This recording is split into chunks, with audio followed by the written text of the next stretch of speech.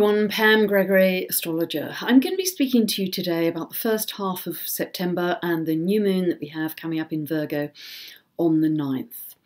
Now, the energy in this first half of September is going to feel quite a bit different, I think, from August, because at the time of the full moon in Pisces, and I mentioned it in that last video, we had 7 planets in retrograde motion.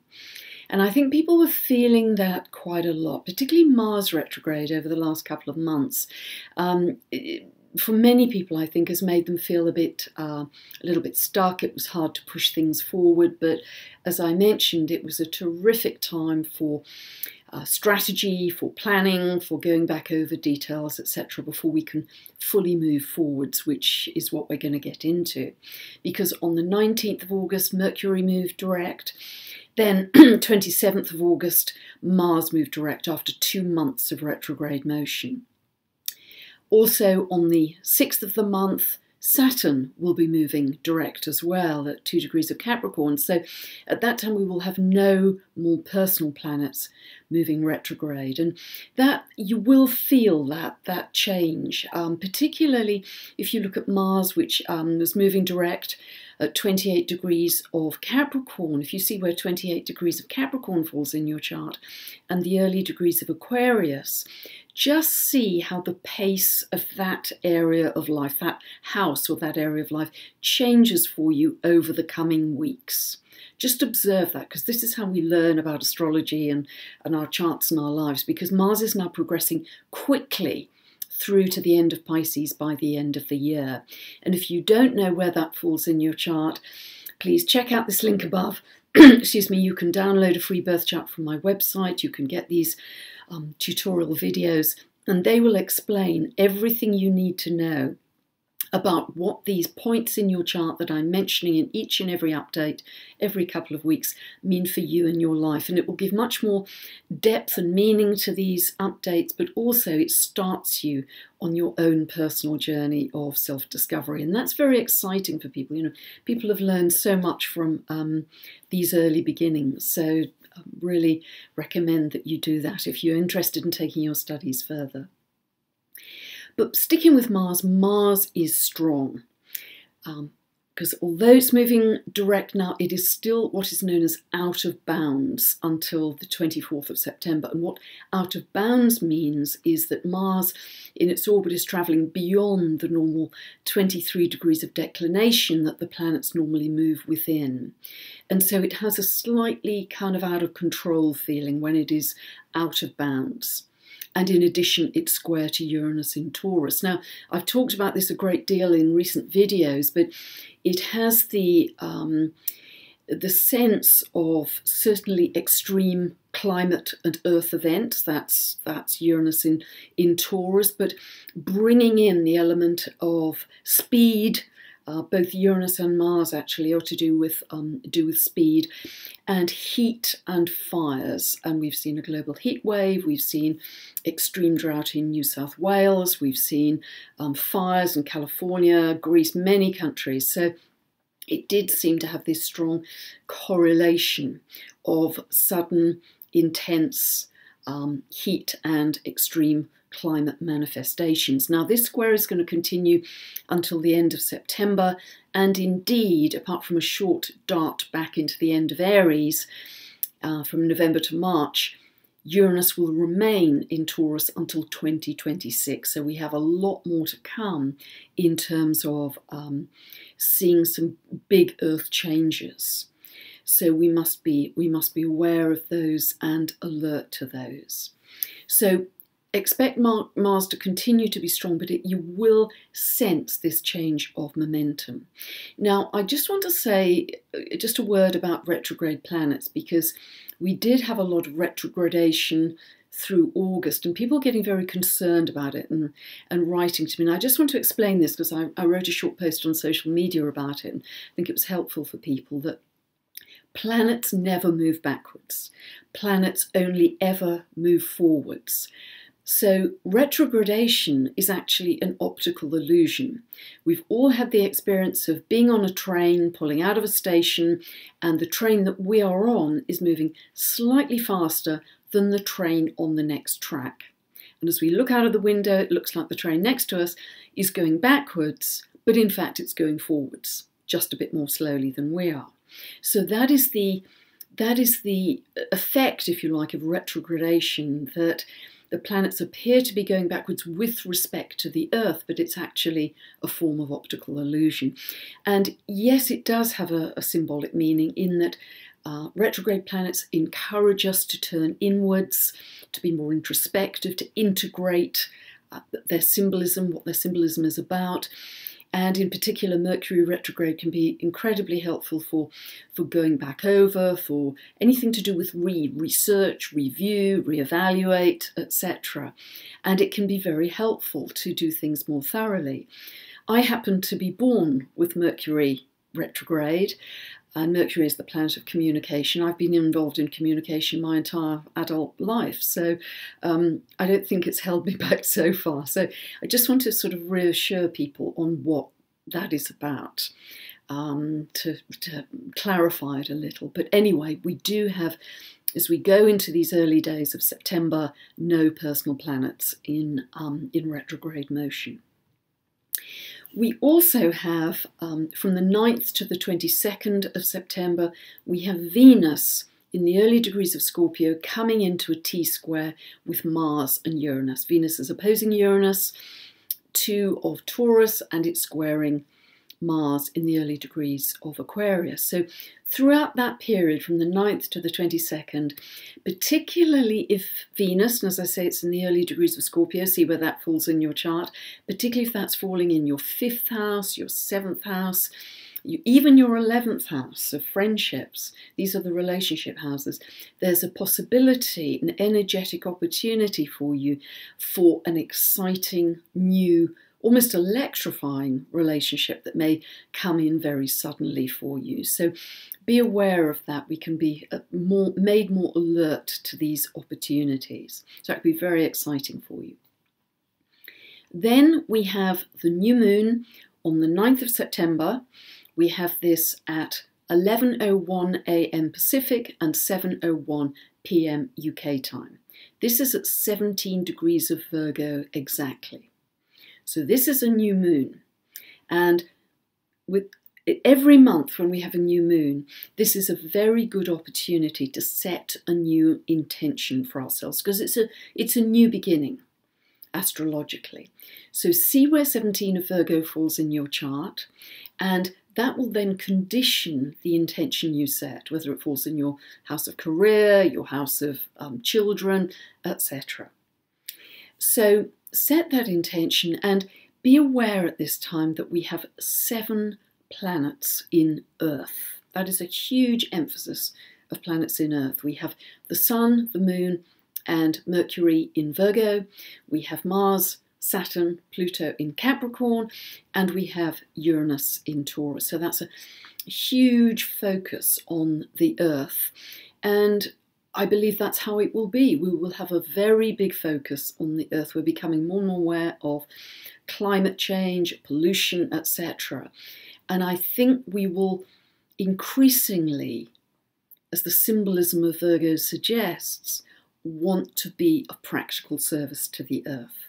What can we do? Can we stop buying plastic bags? Can we stop buying plastic water bottles? Can we go down to our local beach and clear up some of the plastic? And can we join a sustainability group? You know, there are many, many things we can do in our day-to-day lives to really help to clean up the Earth. Remember, Virgo is the sign connected with cleansing and clearing up and detoxification. So that is a big area, I think, connected to this new moon. But also think personally. You can set a new intention for the Earth that you want to manifest, but you can also set a new intention for yourself, because Virgo is very connected to health and healing. So this is also about diet, about nutrition. Can you go on a detox? Can you clean up your diet in some way? It's very associated with that, and it's also decluttering your home. There's a sense of feng shui about it. I always think of feng shui with Virgo, of clearing away the rubble and things you haven't used for ages, to clear the space. But also remember that Mercury is the ruler of Virgo. Mercury is the planet of the mind and our thinking. So it's about clearing up our thinking, purifying our thinking. And I think so often we forget about that side. We clear up our diets, we clear up our homes, but we forget about our thinking. So if you're having any negative thinking, any negative self-talk, just catch yourself, cleanse that out of your system. If I'm getting on any kind of a negative run of thinking, I'll just imagine a big red stop sign, like a traffic sign, and I'll just hit stop it, and I'll instantly turn my attention to the birds or the sky or the trees or whatever, or a child or a pet or anything that I know will shift my energy to a more positive state. So this idea of also applying Feng Shui principles to your thinking and your state of being, I think, is very important at this new moon as well. It's a very good opportunity to do that. I think the other aspect of Virgo that I always think of is that Virgo is connected for me to the ancient wisdom keepers of the earth. It's connected to plant and herb medicine and energy medicine. It's a deep understanding of healing through our understanding of the earth. And really, all that we need for good health is available to us from the earth. It's that sort of a sense with Virgo.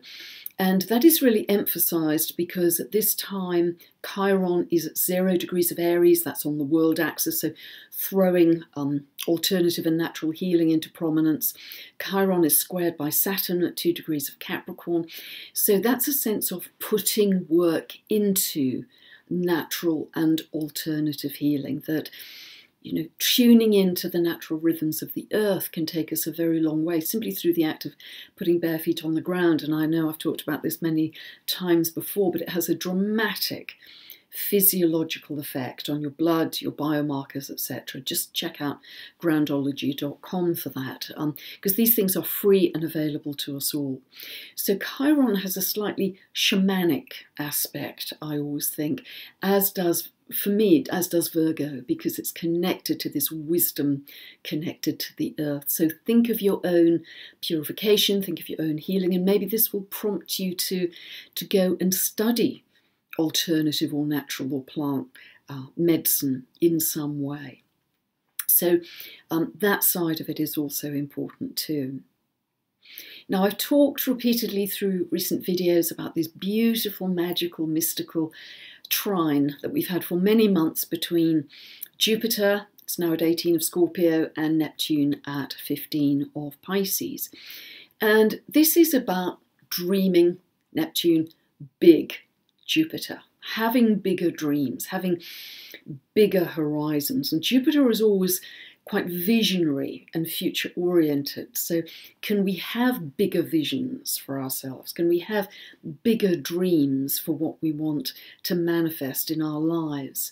And what reinforces this is Neptune at 15 of Pisces is tightly opposing the Sun and the Moon, this new moon at 17 of Virgo. So this brings in a sense of divinity, it brings in a sense of oneness, and it brings in a sense of no limits, of unlimited possibilities. And the more we can connect to that sense, the better it will be for our lives and the lives of the people around us. Because if we think of some of the, in fact, really all of the great leaders had some kind of vision or dream that was bigger than their current reality. And leaders that come to mind are people like Gandhi or people like Martin Luther King, who were well aware had a much bigger vision for the world than the current reality in which they were living. And they not only believed in that dream, that vision, that great famous speech by Martin Luther King, I have a dream, but they stepped into it. They lived it as if it was already happening. And they pulled that manifestation towards them. And we've still got an awfully long way to go, I know, in our world, but they helped the world through their sense of vision. And I've talked quite a lot about how to do this in my last book, How to Co-Create Using the Secret Language of the Universe. Get that from my website under the book section. So this is available to all of us, particularly at this time of inspiration and bigger visions of unlimited possibilities. Pluto is trine to the sun and moon at this new moon, so this is a sense of empowerment coming in here. And what is really special as well is we have a very strong grand trine in Earth. It's an equilateral triangle between Mercury at 6 degrees of Virgo, Saturn at 2 degrees of Capricorn, and Uranus at 2 degrees of Taurus. So it's a pretty tight equilateral triangle. And Earth is about manifestation. It's about grounding those dreams and visions that we have for ourselves and for a better Earth. Mercury, as we've talked, is the planet of the mind. So this is your thinking, these are your ideas. And in trine to Uranus, these are genius ideas. These are, you have a lot of ingenuity. There's a lot of innovative thinking at this time because Uranus is the higher octave of Mercury. It's very often considered to be the mind of God, to connecting to our superconscious. It's the planet of awakening, to bring in new ideas to the world. But also both of them being trine to Saturn, that is about grounding and manifesting and establishing that new thinking so it becomes real. It becomes practical in the world. So this is a really wonderful opportunity to not only, if you like, reach for the stars, but also to make sure that it becomes manifest on Earth. And that grand trine is exact on the 7th of the month, just 2 days before the new moon. And I just want to say, because it's something that often occurs to me, that astrology is really a wonderful modality for raising our consciousness. And one of the many ways in which it does that is to make us aware, and I'm so aware of this every time I'm preparing a chart, that what I'm looking at, that birth chart of that particular person, is not only a map of the heavens, of the planet's orbits and patterns at the moment of their birth, but it's also a description of their inner psyche and potentials and experiences. So it's inner and outer at the same moment. And I always feel I'm holding sacred space at that time. And this, of course, is the whole idea of synchronicity, that outer experiences aren't just kind of random blows of fate, but they are connected to your resonance, your internal resonance, which is what you're beaming out to the universe to attract experiences. So I've condensed that a little bit, but I hope that's helpful. Also, just to say, I finished some very concentrated teaching of about 90 minutes of teaching, which is really all of the teaching from a one-day workshop. And I'm going to be putting that out on my products page on my website, pamgregory.com, and I'm going to be putting out a separate video for that in the next few days. It may not be tomorrow, but it'll be the next few days because Mars has now gone direct, so I'm walking my talk.